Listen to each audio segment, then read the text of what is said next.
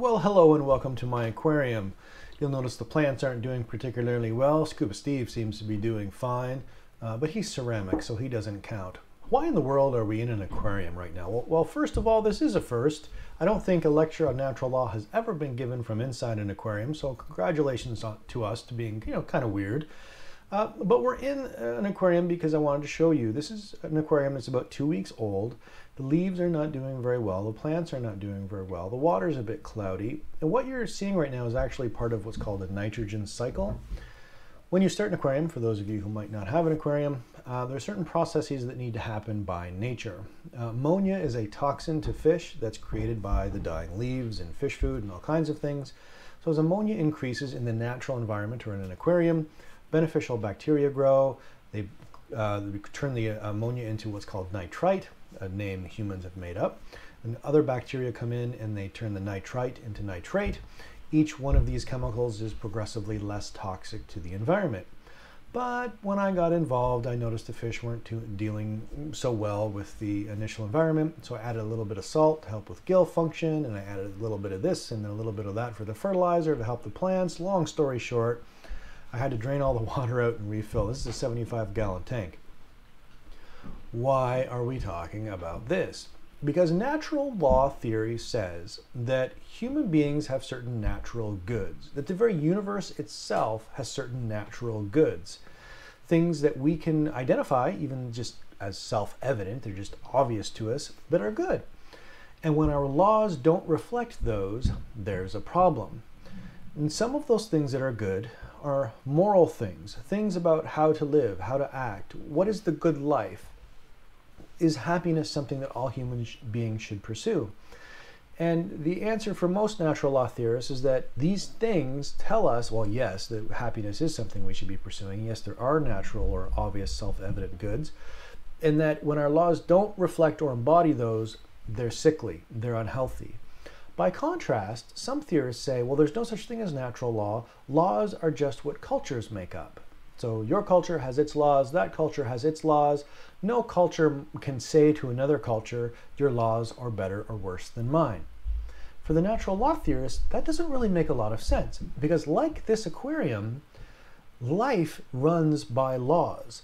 Life runs by certain goods and balances in a balancing act of, say, bacteria with the toxic ammonia. And our laws need to reflect that balancing act on how to create, say, more life. So when cultures get screwed up with bad laws, they end up looking like this aquarium. They start to wilt, they start to get they maybe even die, maybe they get wiped out, the fish die, or in this case, entire cultures may find themselves at war, civil war, an unhealthy relationship with humans, and humans among nature, of course, is also part of this. So the conversation of natural law asks you and I, why do I follow the law? Why do I believe that my country's laws are justified? Sure, I don't want to get arrested. The police, they have guns. I'll do what I'm told. But at the end of the day, the legitimacy of law is at stake. Answering the question, why should I believe in it, is at stake. And for natural law theorists, we should believe in it and we should follow it because it has an enduring or ongoing or a real substance to it that's more than just cultural consensus or arbitrary whim. These guys are pretty cool. The twig catfish, this is another aquarium. This aquarium is established, it's going quite well. These guys are otherworldly. But if any one variable for these twig catfish is off, if the pH is too high, if the water temperature is incorrect, they'll die. They simply won't survive because their context isn't congruent to life. Laws for natural law theorists are supposed to be congruent to life, human flourishing, the good. Now, yes, there are many ways we can answer what is the good, but it's still a question that we're all trying to answer. For natural law theory, ideas such as justice and freedom, equality, fairness, these big terms that you and I could spend our lifetime unpacking, these terms have meaning outside more than just the immediate culture in which we live. The whole world can share in some sense of justice and freedom and equality. All human beings are striving towards this. We realize it in different ways. It may look slightly different, but all roads lead to Rome in a certain respect. Law and morality are connected for natural law theorists. Law and morality are connected. By contrast, the next video we're going to be talking about legal positivism that tries to separate law and morality. It sees these things as mutually exclusive in some ways. I mean, it doesn't completely disregard morality, but a conversation about the law is a conversation about a closed system, something we can treat scientifically for the legal positivists. But for the natural law philosophers, or thinkers, or theorists, these things have to go together. If you want legitimate law, it has to respond to something good. Again, what does that mean? Big question. It goes without saying that law can be contextual. You can have two cultures side by side in the same geographic location, relatively speaking, side by side geographically, and they see one group of people entirely differently. They may see this one group of people as freedom fighters, another culture might see them as terrorists. You can have cultures in which the hoarding of wealth, if you're a billionaire or trillionaire, is a sign of success. Everybody should aspire to be like that. Another culture would look at the same people and say that that's the kind of greed and terrible selfishness and hoarding that is immoral and that shouldn't be permitted. Indeed, we do see these things differently across cultures. But the natural law theorist argues that if we look deep enough, if we look past personal preferences, and we really think about these questions, what does it mean for a culture to be good, to flourish? What does it mean for human life to be successful? We'd come to more of a consensus regarding what is good than what we typically have right now. So in a way, it's optimistic. We would have greater consensus if we really thought about it. But it's also practical, because I think we will all agree to a few things I'm going to discuss in just a moment, a brief list of things that we would take as self-evident that are shared among human beings. If you're tempted to think, well, natural law theory must be wrong off the top because clearly laws are arbitrary and depend on culture, again, just remember that maybe that's because some cultures have simply been more successful than others at figuring out what is natural, what is good, what is healthy. The pond you're looking at right now is full of catfish as well. This pond hasn't been touched. No one's come along and put a dam in there. I've never tried to adjust any kind of chemicals in this pond and try to make it better. We've heard stories time and again where humans go into a natural setting and we try to make it better. And of course, we can't possibly calculate all the variables, so we make it worse. We're constantly making it worse while trying to make things better. So it's a bit egotistical to say, in a way, these are laws, these are natural laws that give us a sense of right and wrong.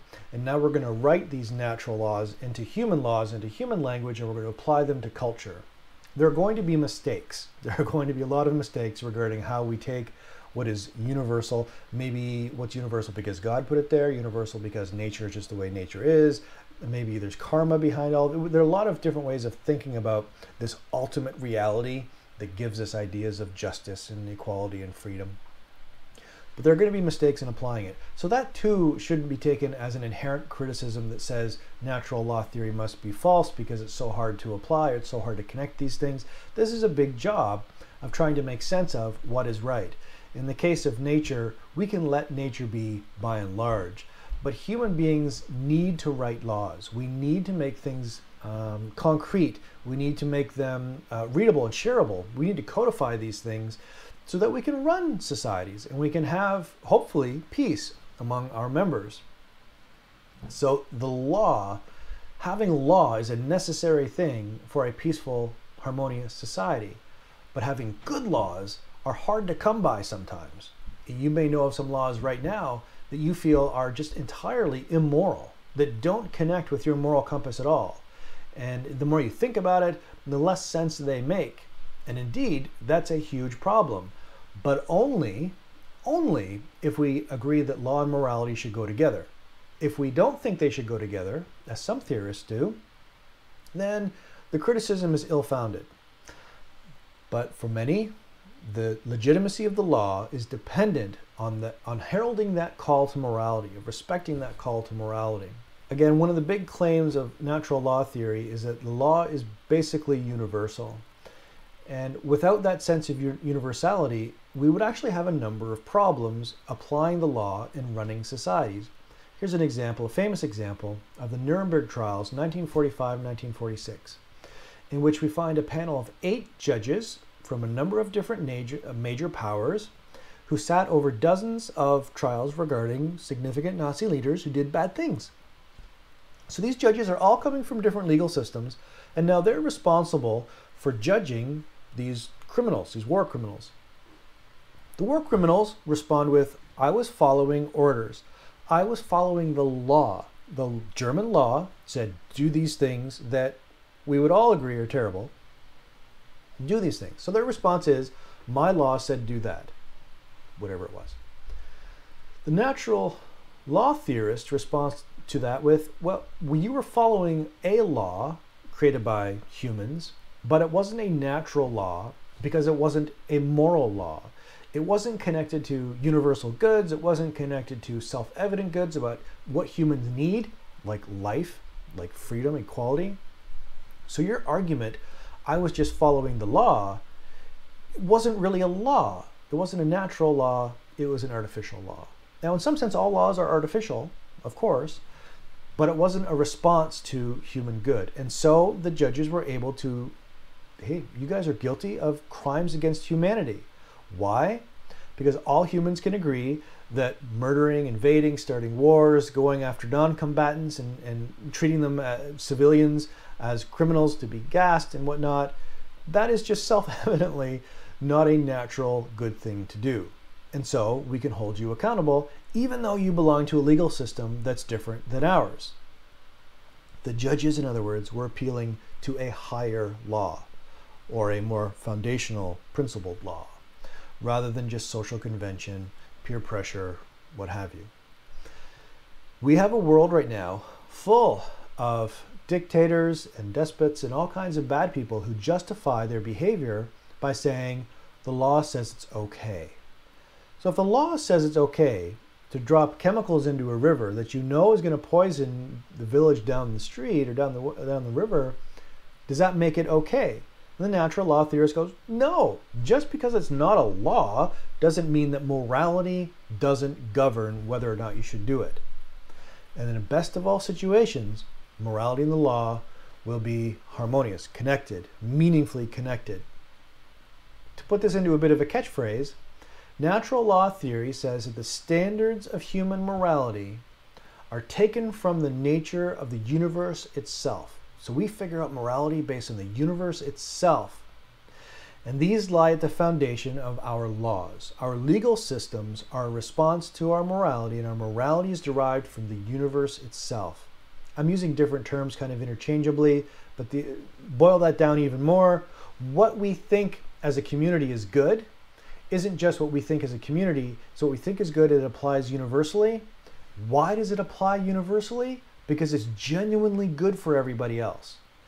That's tricky, because some people think having little chihuahuas in a purse is good for them and it's good for everybody. I'm not sure if that's the case. Some people think having real coral in an aquarium, which I don't do, having real coral in an aquarium is good because it's aesthetic, but that would be actually pretty bad for the environment. So we have a hard time as a species figuring out what is good. But again, let's not make that a critique of natural law theory off the top, because it's going to be difficult. And just because it's difficult doesn't mean the theory itself is somehow invalidated. As diverse as natural law theories can be, they agree generally on 3 things. So whether it's Aquinas is one of the first and most famous natural law theorists, Finis is one of the more recent ones. 3 things. First, the laws require human reasons to figure out. These laws aren't just going to show up on our front door. We have to create them, we have to codify them, we have to write them down. But to do that, we have to use reason to really think about the nature of life. We have to think about the nature of politics. We have to think about the nature of human beings. We have to think about nature. We have to think about these things. How do these things work? How do these things work together? How do aquariums go bad? And when we can figure out how human societies go bad, how life is not realized, how we frustrate knowledge, how we take away people's liberties and certain freedoms, then we can make better laws. But it requires thinking about it. It's not just going to be by instinct, and it's certainly not just by social convention. Pop culture doesn't get to dictate laws. That's just too arbitrary. 2, some basic human goods are self-evident. like life. We would just naturally assume, and I'll give you a shorter list in just a second, or longer list, but a short list nonetheless. There are just some things we agree on, like living. It's self-evidently good. We don't need to argue it. We don't need to fight over it. I mean, we could, but let's not kid ourselves. We all want to live. And if we don't, and some of us don't, we generally consider that to be a sign of illness, and we try to help people like that to restore health, health of mind, health of will. Okay. And 3, this is a big one, the best laws create a social order, create a world, create a society in which there is a search for a common good for all, a common good for all. This is in wild contrast to, well, I'm sure many historical examples come to mind, kings and queens in power, the wealthy, the elite in power. That's not okay. Natural law theorists, common good for all. And a good that realizes some sense of human betterment, not just a maintaining of the status quo, but better and better and better, because that's nature, right? Trees flourish. A tree that begins to grow and then withers and then dies, like my aquarium, that's not we want the aquarium to flourish, to be happy, to be healthy, to vibrant colors and fish to live in it. Likewise, our laws should be facilitating something like that. Aquinas observed that some laws are simply better than others. And the answer to the question, why should I follow certain laws but not other laws, is, well, the answer is because some laws are more moral. They're simply more moral. Figuring that out is difficult because there are a couple of problems. Here's one. What we often think is good is not, because we're ignorant sometimes of what the good is, especially if we're immature. We need to grow, we need to have life experiences, we need to figure these things out. I'll be honest, tonight I had too many chicken fingers at dinner. I was gonna eat 5, and my boys were gonna have 6 or 7. One of them's 4, one of them's 9. They were gonna have more than me, but that's okay. I need to worry a little bit more about what I eat. I ended up eating 10, and I don't feel good right now. I thought I knew what was good, but then I acted outside of what I should. I was ignorant. I was misinformed of how much I should eat. Well, think of it this way. This is a more common thing for middle-aged men. I'm going to go out tomorrow, I'm going to buy a sports car. I'm not, because I can't afford it. But let's say I do, and I still can't afford it. Why would I have done something like that? For Aquinas, we do kind of intuit right and wrong. Reason helps us understand right and wrong. But sometimes we're ignorant, and sometimes emotion overcomes discipline. These are huge problems with creating laws. Sometimes people create laws that favor white people because they don't like black people. Sometimes people create laws that prevent women from having any kind of political vote because they like maintaining power and they generally think women don't have equal status, and so on and so on and so on. So breaking through some of our cultural barriers, our biases and our prejudices to see the good of nature is a big task, but that too shouldn't be something to instinctively or automatically dissuade us from thinking about natural law as just something that's impossible. Hobbes is an example of a famous political thinker who boils down to saying basically this: there's one natural right or natural law, and that's self-interest, self-preservation. And based on that one natural thing, it's kind of self-evident to us all that we want to be alive, we want to be protected from conflict. That leads us into creating a sovereign, or someone over top of us, to whom we give some of our liberties and some of our rights, and this sovereign guarantees peace or harmony in a culture, but nothing more. No flourishing. It doesn't mean we're happy in the culture. It just means that we're not in a constant state of war. So this minimal kind of natural right leads to the creation of all kinds of laws with the end result of peace, hopefully, but not a whole lot else. Okay. That's a very minimal way of thinking about it. John Locke comes along and goes, no, no, no, I don't agree with that. In fact, I think that we are governed by natural law to do good. So morality has a much stronger calling on us, specifically to give more natural basic rights, or to secure or to protect more natural basic rights. For Locke, that was life, liberty, and property. So not just peace, not just self-preservation, that you're alive, don't be greedier than that, be happy with what you have. This is life, liberty, and property. Does your culture, are your laws securing that? It's not hard to look at something like North Korea and to hear about these work camps. But I've never been there, obviously, so I can't speak with any authority on it. But the stories that are coming out of these places, it's incredible how so many countries still, their laws aren't even interested in the basics. In the basic that I think most of us would quickly agree, that's not okay. A more contemporary example of natural law theory is found in the United Nations Declaration of Human Rights. If you've never seen the United Nations Declaration of Human Rights, never read it, go check that out. Here are a few of them, just a few of the articles to give you this idea that there are universal things, universal ways to see human beings, and that law should reflect that. It's not just people coming up with stuff on the fly, on the whim. Article number 1, quote, all human beings are born free and equal in dignity and rights. They are endowed with reason and conscience and should act towards one another in a spirit of brotherhood. Wow. Okay, so all human beings are born. How are they born? They're born naturally, by nature. They're born this way, free and equal in dignity and rights. That is huge. Again, natural law theory saying that underneath social convention is everybody's born equal and with dignity and endowed with reason. Wow. And conscience. Now, Article 3, everyone has the right to life, liberty, and security of person. Everyone has the right to life, liberty, and security of person. So when a law violates that, a social law, war breaks out, it's a problem. It's frustrating, not just morality, but that whole sense of what is good. Article number 4, no one shall be held in slavery or servitude. Slavery and the slave trade shall be prohibited in all of their forms. Article 6, everyone has the right to recognition everywhere as a person before the law. We could spend weeks, months going through these to unpack them. But the point is, these ideas have legitimacy because of a belief in natural law, a higher principle or a higher idea that is not just given power because the ruling body says, yeah, we agree with it today, but we might not agree with it tomorrow. No, no, no. These ideas are supposed to be universal and forever. And I think most of us can probably agree with them. Unfortunately, something like the Declaration of Human Rights is relatively recent in human history.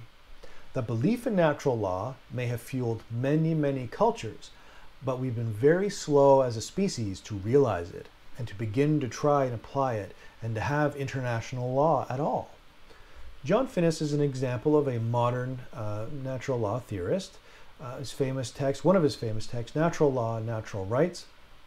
In that text, he looks at Plato and Aristotle, and he looks for 9 basic human goods. So here's the list that I promised you. See what you think. Do you think these are more or less self-evident goods that every person can agree to and that every law should try to protect? 1 is life. Well, I hope you would agree that life is, living is good. Otherwise, none of these other things would matter. Knowledge. That's interesting. Work and play. I mean, all of these need to be unpacked. We don't have time for that. But aesthetic experience, or the experience of beauty, as an essential human good, I would say yes. Social ability or friendship, yeah. Practical reasoning, or the ability to think, yeah. In religion, well, most of the planet is religious, so probably, yeah. These seem to be self-evident goods. And again, when laws do not reflect these or do not protect these, there's a problem. But only if natural law theory is correct. Theoretically, you could have a culture that might value life, but maybe it values artificial life and not human life, in which case other things like social ability, reasoning, and religion get pushed to the side. So you can imagine an entire culture of robots and artificial intelligence with completely different values than us. Could we say that they could run their culture by natural law? In a very thin way, maybe, because they're not realizing these goods. What are the goods of artificial intelligence? Well, that's a whole different conversation. But when we get to legal positivism, they begin to treat the law as if it was almost being thought of by robots. They want to separate any conversation of morality from an immediate context of the law. The morality can come in later through application, but basically they want to push that to the side and just deal with the law as almost like a logic table or a logic puzzle. like these robots or the artificial intelligence in this hypothetical world that we're imagining. That's an interesting contrast between natural law and this other thing we're going to positive law. We'll get back to that. So what can we say about natural law? From the very beginning, it's going to be difficult to overcome the arbitrariness problem because each culture does have different laws. But it's not hard to imagine or to begin to see that we connect all along, whether it's the Nuremberg trials or something else. We can see the United Nations Declaration of Human Rights. We can see how there's a sense of commonality of the pursuit of life and liberty and property. It's not hard to sell it once you see it. It just feels like, yeah, that's a good idea. I want that. And I want that for other people. So natural law theory is persuasive and powerful for a number of reasons. Again, it gives that sense of legitimacy to the law. It also gives us a sense of, this is why I should follow the law. I understand now why it matters. And it matters not just because I'm afraid of punishment. It matters because I want my society to be healthy and to flourish, and I want to be healthy and to flourish. But what if that's all just kind of made up? What if that's just too lofty? Maybe that's a version of the law that's expecting too much. And these problems of interpretation, these problems of making sense of what the good is, these are all indicators that we shouldn't be following natural law theory. We need something completely different. Well, we'll talk about that next.